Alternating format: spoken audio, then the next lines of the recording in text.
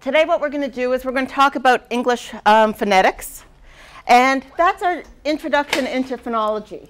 So we're going to start a little bit with phonetics, like my buddy here, and then we're going to, after we talk about phonetics, we're going to talk about the physiology of speech production, because we're going to really be focusing on how people form the different sounds in language.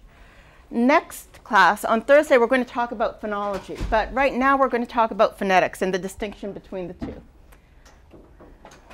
So phonetics really has different kinds. There are three main branches to phonetics. The first is articulatory phonetics, and that is the study of how sounds are produced. How do we make the B sound? Does anyone know anyone who's ever been to speech therapy? So whether or not you've done it, I'm not asking, but if you know someone who's gone to speech therapy or know a speech therapist. Okay, one of the things that articulatory phonetics does is it teaches kids how to produce the sounds, how to make the S sound, how to make the P sound, how to make the sound, how to make sounds that are comprehensible to other people. Very often when kids go to speech, it's not that they don't have the ideas, they don't have the language skills. What they have are problems with articulation. And that's the most common exceptionality that receives services for preschoolers and young children. So articulatory phonetics is what we're going to be focusing on today. There's also acoustic phonetics. And acoustic phonetics is a little different. What it does is it focuses on the sound waves. How many of you have seen in other courses sort of spectrograms where you see the different sound waves and what the sound waves look like on paper? Okay, that's acoustic phonetics. The focus is on how the sound waves propagate, what the different sound waves look like, how the sound waves are different for the different speech sounds.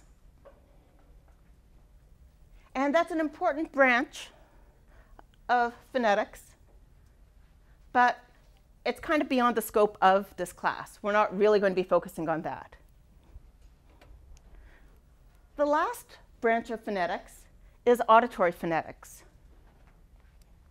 And it really is, how does your brain, how does the mind work in translating these sound waves into speech sounds? So in the textbook, when it talks about phonology, it talks about also situations in which people will misperceive what they hear based on what they see. So auditory phonetics is how the mind interprets the wave sounds, how we're able to unpack and receive the speech sounds and figure out which speech sounds we've heard. Again, our main focus is on articulatory phonetics. And that's what we're going to be focusing on today. So the three main areas, in some ways it's easy to remember. Articulatory refers to articulation. It's the production, how you produce the sounds. The acoustic phonetics, well, you talk about acoustics of your stereo systems, or at least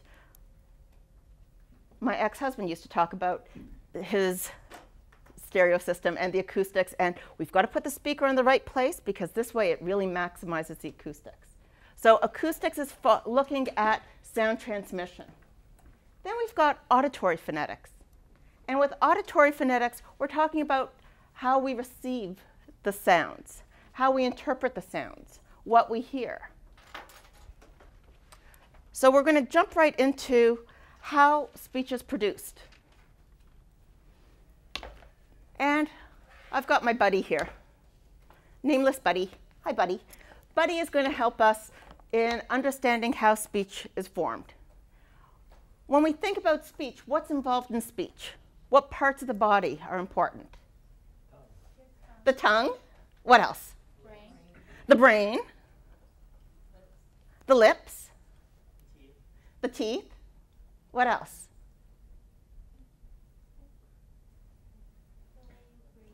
The brain. You've got that. One of the things that a lot of people don't think of, which is important in the first part in speech, is below the neck. It's your breathing. And there are changes in the breathing cycle. Let's give a little example. If we have no control over the breathing cycle,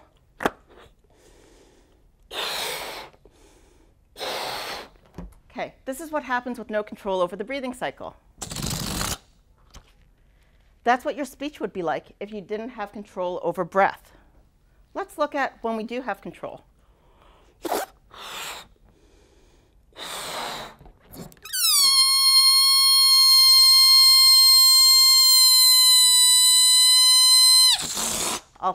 You get the picture.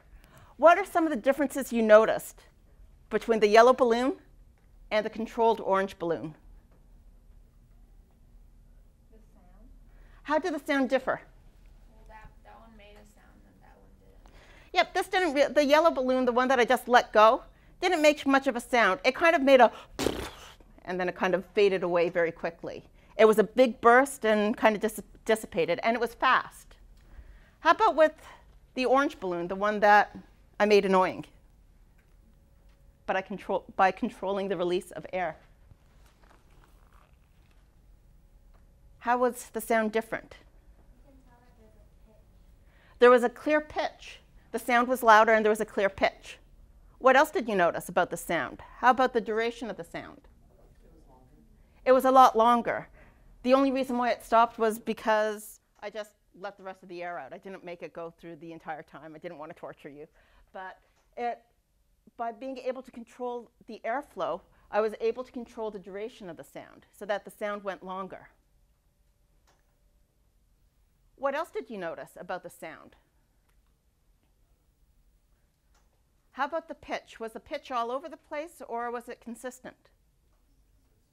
It was pretty consistent. And again, by controlling the airflow, I was able to control the pitch and the consistency of the pitch. One of the reasons why children sometimes receive speech services is that they have to learn to control the airflow. They have to learn to be able to control the volume. They have to learn how to control the pitch. So articulatory phonetics is really important, and that the speech therapists have to understand how to control airflow. Now we're going to do a little experiment with you guys.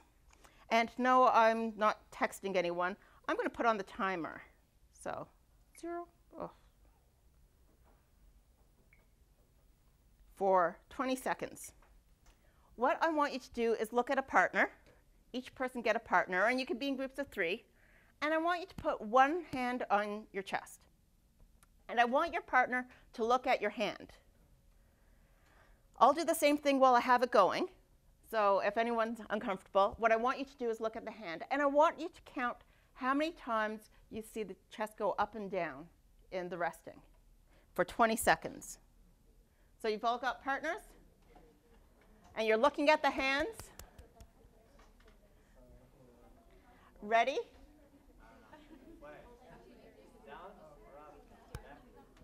Put it where you know that your chest goes up and down when you breathe. Ready? And let's see how many times you breathe, not talking, just quietly resting.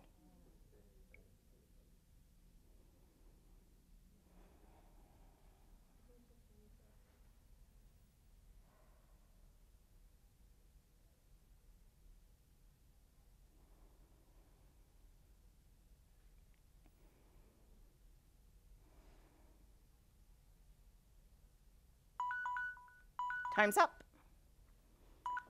Okay, so anyone want to share how many times your partner breathed? 5? Okay, so we've got 5. We've got 5, 9, 10. Wait, you can complete like intake and outtake? Yeah. 6. 3. 2. We've got some yogis here. Okay, so we see that there's a range as high as 10 times in 20 seconds. Okay, now it's going to get a little noisy. I want one person in each of the partnerships to be talking nonstop. You could be reciting the lines to your favorite song or poem. You could be talking about your grocery list. But I want you to be talking nonstop for 20 seconds. Be grateful. Past years, I used to torture the students and make them do it for a full minute. So it's only 20 seconds, one person talking. So have you decided who's going to be talking? Okay, so the person who's talking puts the hand on the chest. And I want your partner to be counting how many times you breathe while you talk. So you ready? Get set. Oh. Okay, ready? Am I supposed to hold the, are we supposed to hold that? The one who's talking, put your hand on your chest, so that way your partner can see when you're breathing, to make it easier to see that you're breathing, and so that you're not doing any inappropriate peeking at your partner. So, well, I don't want people being uncomfortable, so other than just having to talk for 20 seconds about anything random, you could talk about the letters of the alphabet, but you've got to be talking the whole time. You ready? And talk. Okay. Once upon a time, there were 3 little pigs.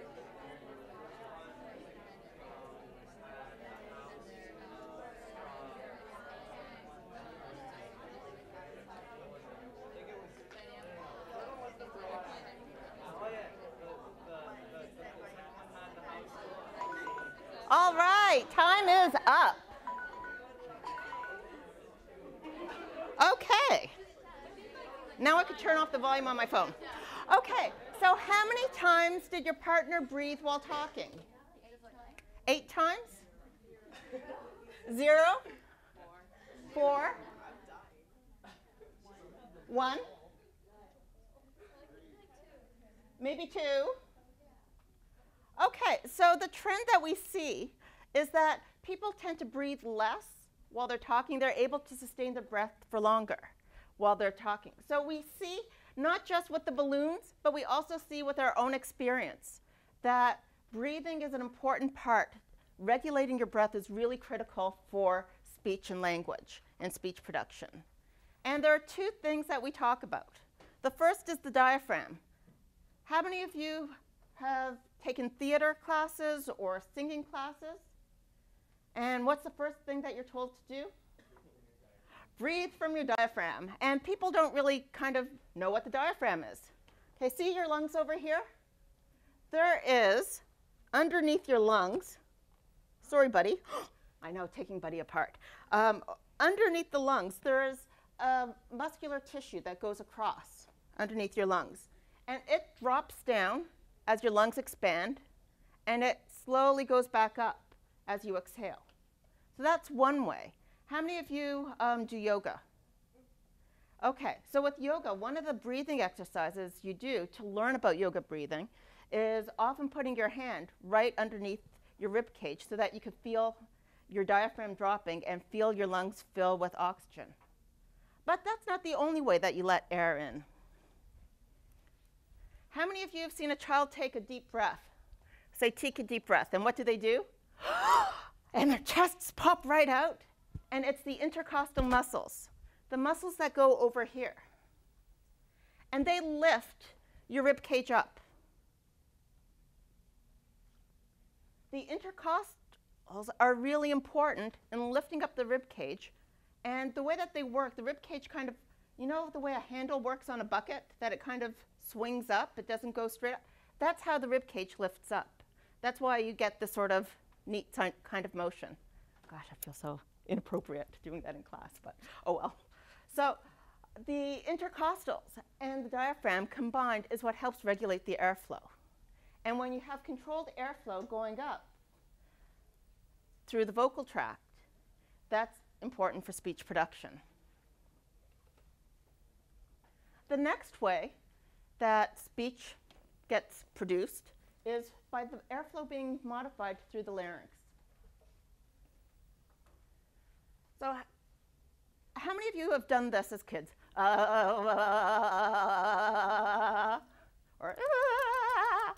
I mean, it's a lot of fun to kind of do it. But the thing is, I'm not doing anything with my mouth. I'm not doing anything nasal with my nasal passage. The only thing that I'm not modifying my breathing. All I'm doing is by causing the vibrations to go like this. We used to do it for munchkins, like do munchkin voices going ah, and just vibrating it. It's playing with the vocal cords. Young children love doing this because they love playing with voices and how their body works. But it's just through the larynx that you can see how it modifies airflow. There are other ways that you can modify airflow. How many of you have tried having a super low voice? What's one of the things that you do to have a super low voice? Kind of go down like this.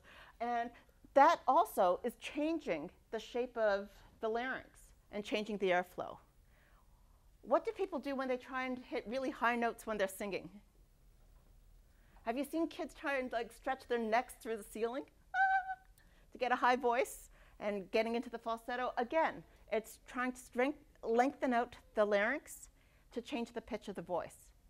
So that's one of the ways that we modify airflow. The vocal cords are on either side of the trachea, the windpipe. And they change their shape. So when you're singing, you're modifying the shape of the vocal cords. You'll also notice that sometimes when you speak some sounds, you feel vibrations in your throats.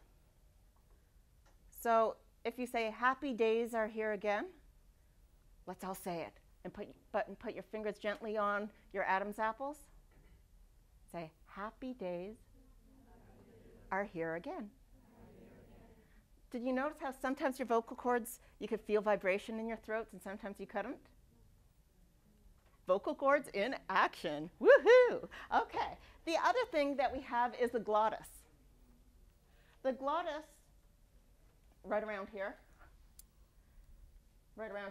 is in the windpipe.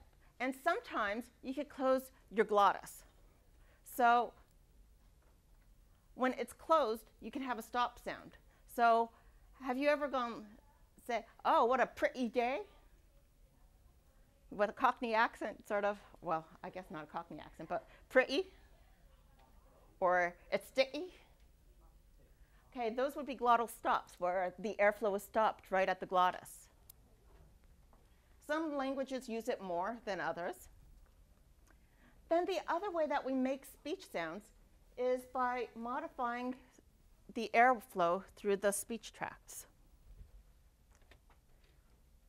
So there's the pharynx at the back of the throat, little higher up than the vocal cords. So sounds like k and g, those are towards the back of the mouth. Those are involving the pharynx. There's the oral cavity. How many of you have seen infants go, ah, la, la, like they're just cooing? Cooing is when they're playing with the vowels and they're making different vowel sounds, no consonants there. And all they're doing is letting the air flow, but they're changing the shape of their mouth. That's all involving the oral cavity. And there are different sounds that we make involving the oral cavity, not just vowels. And then we have the nasal cavity. Have you ever noticed when you have a cold, the ums and the buzz sound the same? I got a cold, did I doze? When everything's blocked, that's because the air isn't going through the nasal cavity. And the airflow through the nasal cavity is really important in making different voices. A great way to make little kids laugh, and little kids like doing it too, is to make your voice really nasally. And you pinch your nose and you make these nasal voices. Lily Tomlin used to have a bit about Operator. Again, it's playing with airflow in the nasal cavity. So speech production involves a lot more than just the mouth. The nasal cavity, the lungs, the diaphragm, basically from the diaphragm on up is important for speech production. So with acoustic phonetics, what we're going to do is we're going to talk a little bit about how we describe the way the sounds are formed. And we're going to look at all the consonants in English. And we're going to be focusing more on American English. So one of the ways that sounds can differ is known as voicing. Some sounds, the vocal cords vibrate. Some sounds, the vocal cords do not vibrate. When the vocal cords vibrate, they're known as voiced. When they don't vibrate, they're known as being unvoiced. So examples of sounds to consider: say the word bath with your fingers gently on. Bath. Do you feel a little bit in your vocal cords with the b? Okay, now say path. You don't feel the same vibrations when you say path. Similarly, like sip, zip. What's vibrating? The sip or the zip? Z. So that, see, already you know one of the ways to describe consonants, voiced versus unvoiced, and a way that you can figure it out is just having your finger on your throat, and if the vocal cords are vibrating, you know it's voiced. If they're not vibrating, they're not voiced. The next is the place of articulation. One of the ways that consonants are different than vowels is that there's some obstruction in the airflow. So somewhere along the oral tract, the vocal tract. So with vowels like ah, e, oo, there's no obstruction to the airflow. With consonants, there is. So you have some, we're going to talk about manner of articulation in a moment, but sometimes the place where the stoppage happens is in the lips. So the place of articulation might be labial, bilabial, p, b, where it stopped altogether, or v. Again, those are involving the lips, labiodental, and that you feel the stoppage being at the lips.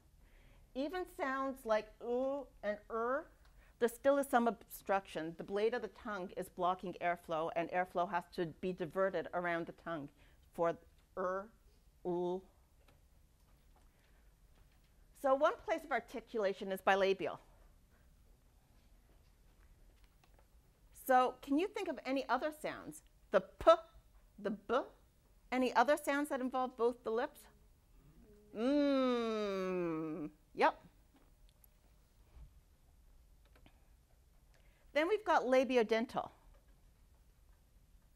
That involves the teeth and the lips.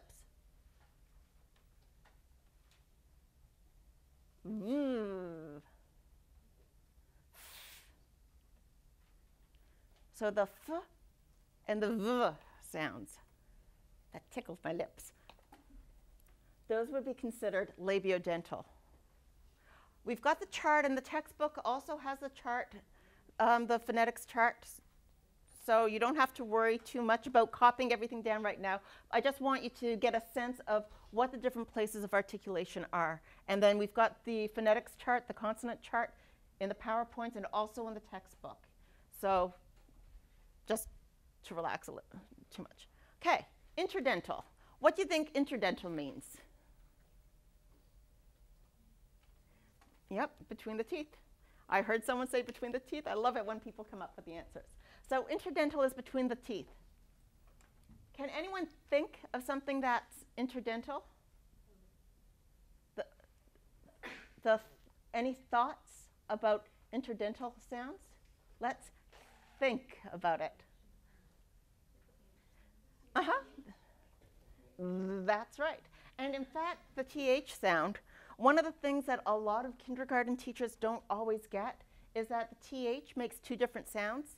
It can be unvoiced, like thing, or it can be voiced like this. Young kids in kindergarten hear two different sounds, but sometimes spelling influences the way that we hear the sounds, and some kindergarten teachers don't always know that. It's not always good. Okay, alveolar. Behind the teeth. That bumpy ridge right behind the teeth would be from the alveolar part of the mouth. So, someone has an idea? Yep. And then there are also, they can be formed in other ways. So you also have, let's see, don't forget about the sound that we could have. Da-da-da-da-da-da-da. Da-da-da-dum. Any idea about what sound might be other sound? That might be alveolar. D, yep, D and T. Then we have the alveopalatal, or it's sometimes referred to as just palatal. And that refers to sounds that are formed of the hard palate. Unfortunately, if I take them apart, it's too small to see. So the last slide has the pack. That big area on the back of the mouth, the roof of the mouth, is the palate. And then we have the velar sounds at the velum, the soft palate at the back of the mouth. Oh, palatal sounds. Almost forgot about them. Shh. What do you think might be there? Where's that located in the back of the mouth? Oh, let me go back. I'm sorry. I got so enthusiastic I forgot about examples for alveopalatal.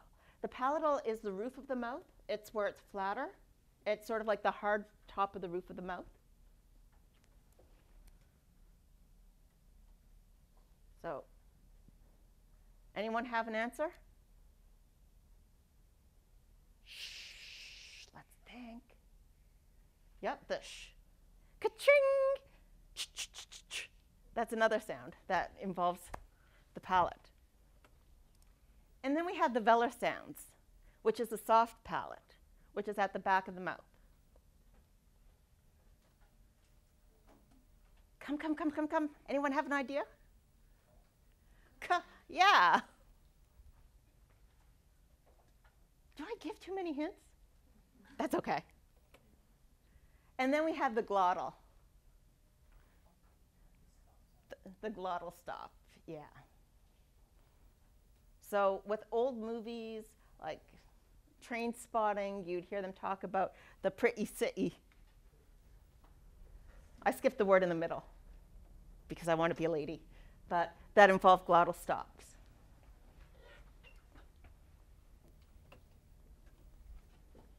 So when we describe consonants, what we want to do is we also want to talk about the manner of articulation. How do we make the sounds? We've got whether or not they're voiced or not voiced, so we know whether or not the vocal cords are vibrating. We know where the stoppage or obstruction happens in the vocal tract. The next thing that we need to do, the last thing we need, is how that obstruction takes place. And some are stops, just like b or p or t or d or k or g. One of the things that you'll notice with stop consonants is that it involves a complete blockage of the airflow. And it's a pretty much a burst of air that goes through to make it.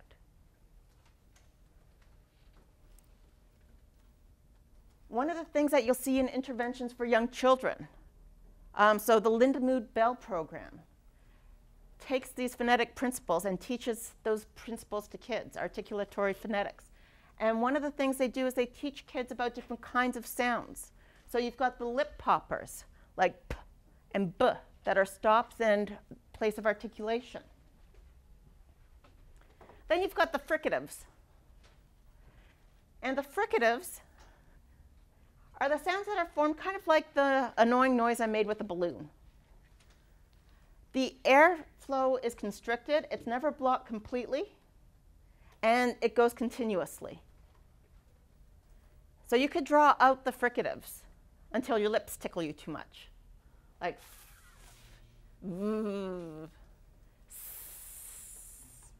it's a pretty steady state, and that there's the obstructed airflow, but it's never stopped completely.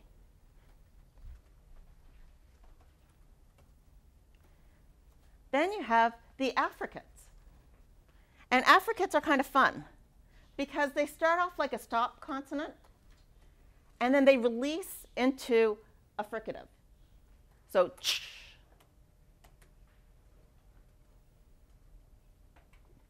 So ch has a very clear beginning, but you could draw out the ch.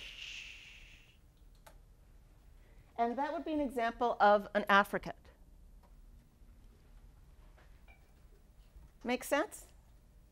Okay, if you have questions, please let me know.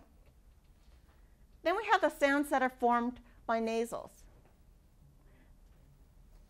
So these are the sounds that seem to disappear when we have a cold and our nose is stuffed.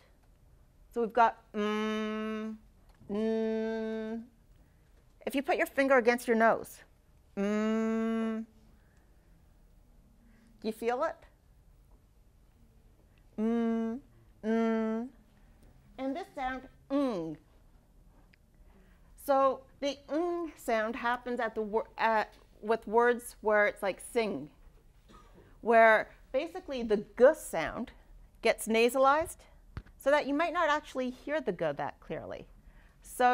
But sing or sink, the nasal sound is very different. So if you have the word sink, how does it sound different than sink? Sink sounds wrong, right? But sing, where it's more at the back, is the sound that you hear in sink. Okay.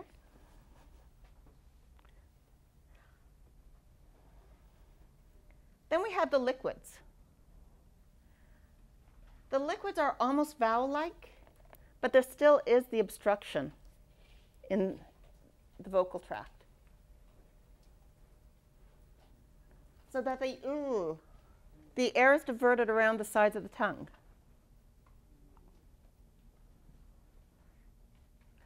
The tongue tends to go up, and with the tongue tends to curve down. But both of them are almost vowel-like.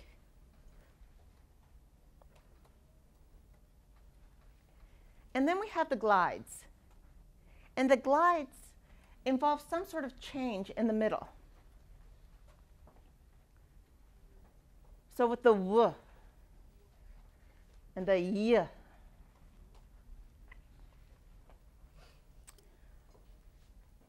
have you noticed that I have all the letters in these slashes?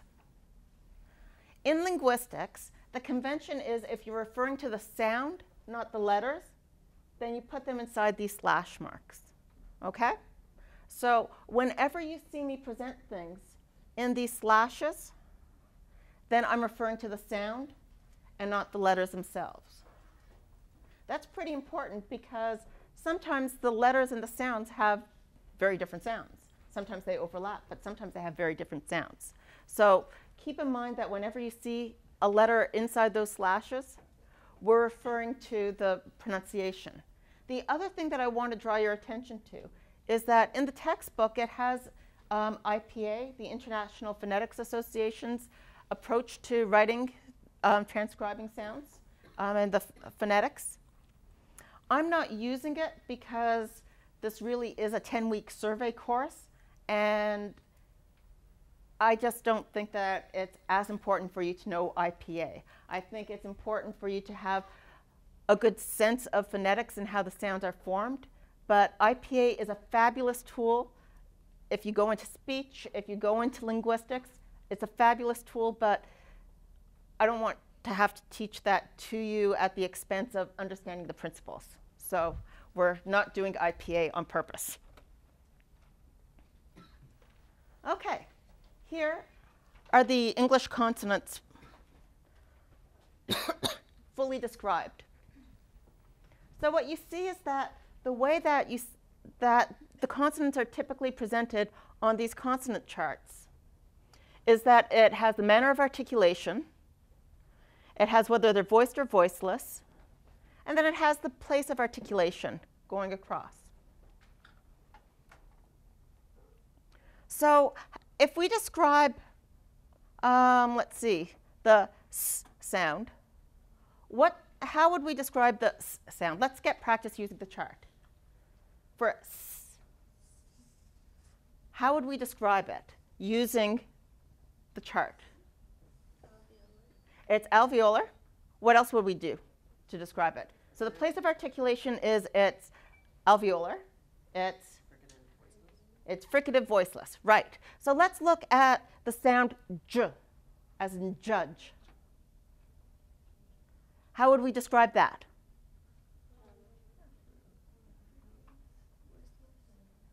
Okay, so j.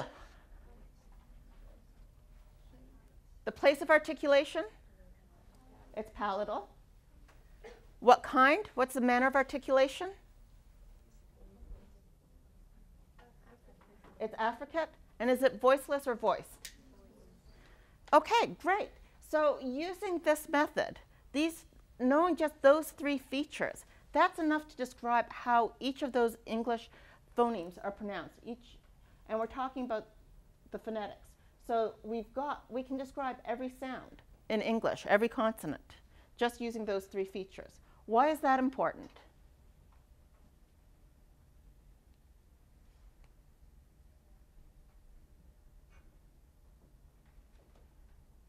Well, what do you notice, for example, with the p and the b in pat and bat? Are they similar? How many features are they similar? Right, so they're similar in place and they're also similar in manner. How do they differ? And when we think of errors in production, what do we often get confused with? The ones that are most similar to each other. We rarely confuse the p for the l. Different in place of articulation, different in manner of articulation. We don't make those kinds of mistakes. What kind of mistakes do we make?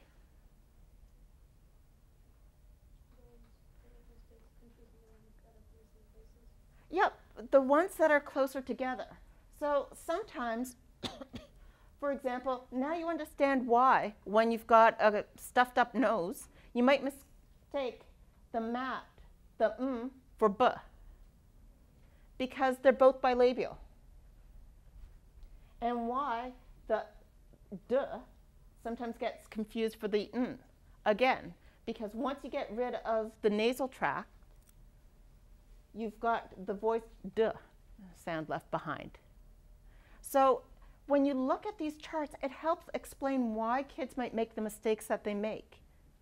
How many of you have had that experience of learning another language and getting confused between the sounds that sounded pretty similar to each other? It's a pretty common thing, and the reason why is because there's so much overlap. It's going to have impact on the vibrations, the acoustics. It's going to have impact on your perception, so the auditory acoustics, phonetics. But understanding this chart is something that's really important, because when we get to next class, when we talk about phonology and the kinds of phonological patterns that we see in children's perceptions and children's misspellings, we're going to see how closely related they are. Okay? Ready to go to vowels?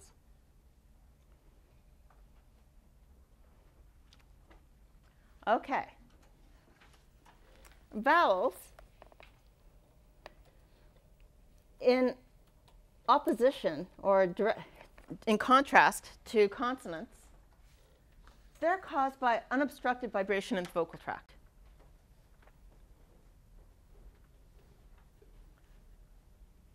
So it's clear and free airflow.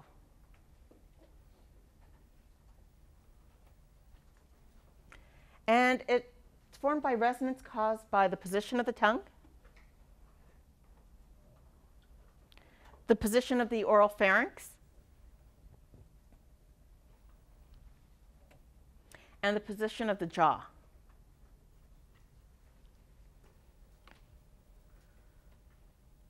So everyone say ah. Okay, now say e. How does your mouth feel? Does it feel like it's in different positions? Why do you think doctors say ah? Yeah, when the doctor wants to take a look at your throat, saying ah encourages your mouth to be open and have your tongue low. And so it makes it really easy to get that tongue depressor in. What would you think if the doctor said, say ooh? It's like, okay, let's jam that tongue depressor in and like force your mouth open. Wouldn't work so well. There's a reason behind that sort of say, ah, the way the mouth works. And so what we have is a chart of the American English vowels. And yes, there's IPA there, but the reason why I chose this chart is primarily to show them how they're grouped together, the different sounds. And I like this chart because it had lots of examples for each sound. So how many vowel sounds do we see here? 15. And what we see is that it's organized in terms of the E's and the I, A, U, O, but this is the different. How many of you remember seeing the schwa character in school growing up or in dictionaries? Okay, so the schwa, we'll talk about it a little bit more, but it's really in words like about, listen, tomorrow. It's the one in blue, and it's the unstressed syllable. It's the syllable that doesn't get as much play, so to speak. It's shortened, and it's that undescribed sort of generic sound. Then this little symbol refers to R-controlled vowels. Have you noticed that with some vowels like bird or turn or earth, you don't hear the vowel, you just hear Okay, well, we noticed that in English phonetics that sometimes the vowel gets swallowed up by the and so it's become a sound in and of itself. We have the I, the ow, and the oi. So these are the vowels, and the way that they're described has to do with tongue height. So on any exams that you have, I'm going to use the dictionary symbols instead of IPA, so that the solid bar on top of a vowel means that it's what you call the long form, as opposed to the short. And we're going to talk about long and short in just a moment. So some vowels are high in the mouth, like E. What other sounds are high in the mouth? E. I ends high in the mouth. We've got some that are mid mouth, so that the tongue isn't all the way up. It's partly up, like ah. And then we've got some that are low, like ah.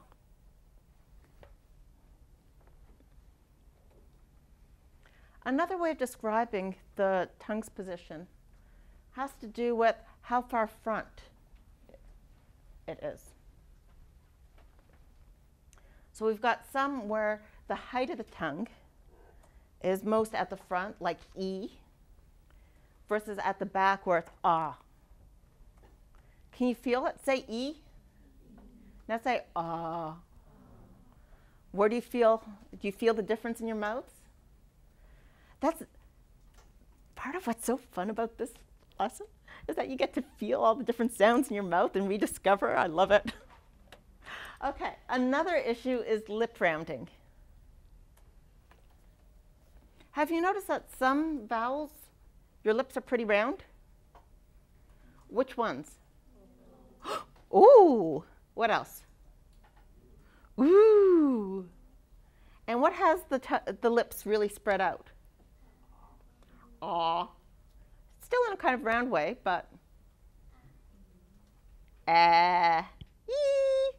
what do we tell people when we take a picture and we want them to look like they're smiling? Cheese. That's when your lips are spread a lot. So the key dimension that we talk about is how round the lips are versus how spread out they are. See, now you know why we have people say these silly things when we take pictures. It makes sense. I think a linguist is behind it all. The next thing that we talk about is tenseness. And when we talk about tenseness, we're talking about how tense the tongue is while we're making the sounds. So for some sounds, the tongue is pretty tense. Let's look at A. How does the tongue feel? A, E, I, O. Now look at ah, ah. Do you notice the difference in your tongue? For the first group, was your tongue relaxed? No, it was tense. So when we talk about tenseness, we're talking about basically the long and short vowels that kids are taught in school. So the tense vowels tend to be the ones where there's greater tension in your tongue. And the lax vowels are the ones where your tongue is more relaxed.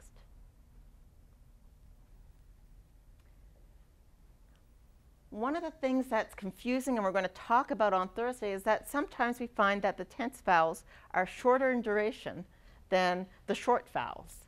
And so it sometimes gets confusing for kids with the language that we're using to refer to long vowels versus short vowels, but sometimes the tense vowels, which the kids are calling long, are shorter in duration than the short vowels, or the lax vowels.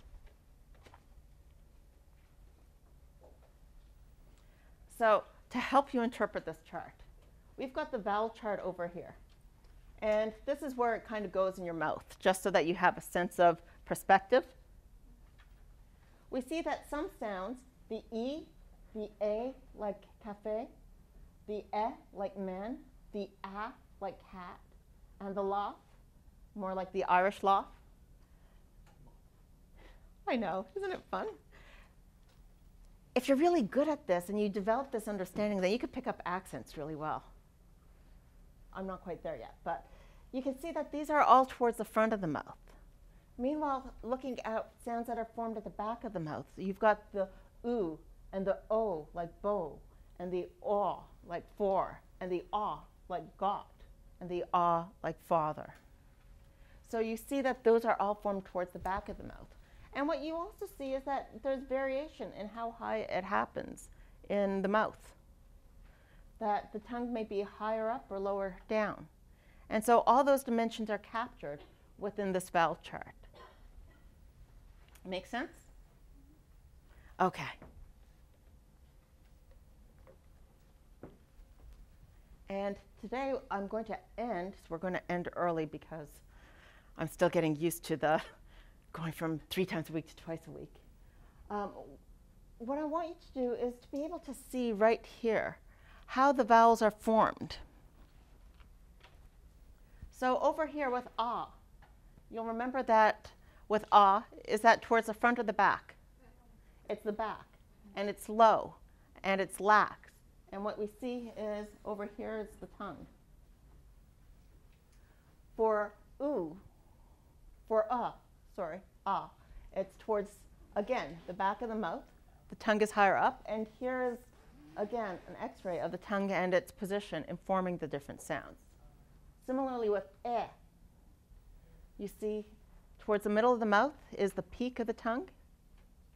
It's towards the middle of the mouth, but it's still high in the mouth. You also see that the tongue is pretty rounded here. For ah, again, you see that it's lax, but that there is a little bit of rounding, so that the ah is different than the ah, and that the shape of the tongue is a little different. So what I'd like you to do, since we're going to be finishing early today, is I'd like you to be able to have an understanding of how to read the different charts, to understand how the different vowels are formed. I'm happy to work with anyone individually. If you want, I'm not going anywhere. So if you have questions about the vowel formation or the consonant formation and describing them, I'm happy to spend time with you now, or we could all do it together. And the reason why I want you to come back on Thursday with a good understanding of phonetics is we're going to be talking about phonology. And phonetics is a way of describing the physical features of each of the sounds. Phonology refers to the sounds that are meaningful in language. So if you change a sound in the word, it changes what the word means. So cat is different than bat. And by changing the k to a b, or changing cat and just dropping the k, it changes meaningful units of sound. And that's what changes the identity of different words. So we're going to be getting into that on Thursday's class. We're going to talk about some of the different pronunciation and spelling mistakes kids might make based on how they hear the sounds. But it's really helpful if you have a pretty solid understanding of the phonetics itself and understanding how just changing one feature of a sound may change the identity of a phoneme. Okay? Great. Thank you very much.